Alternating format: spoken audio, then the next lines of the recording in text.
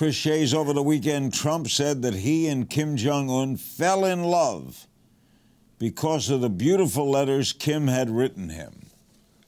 What do you make of that, Chris Shays? Well, you know, Chris and I agree on so many things. I don't know if he'll agree on this one, but the bottom line is Trump likes anyone who likes him. And if you flatter him, then he likes you.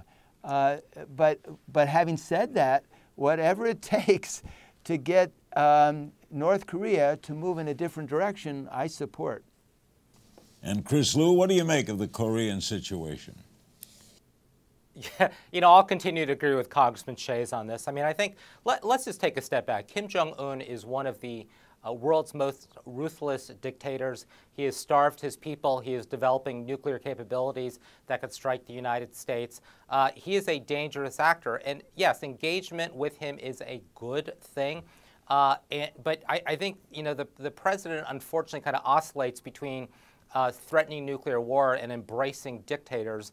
I'd like to think, or I'm hoping that this is just imprecise language on his part, but let's not forget the real threat that North Korea poses. And following the summit in Singapore, we've yet to see a lot of tangible progress made on some of the commitments that were announced at that time. Chris Shays? Can you allow me the opportunity to agree with Chris, since he's been so generous the other way? I totally agree with him.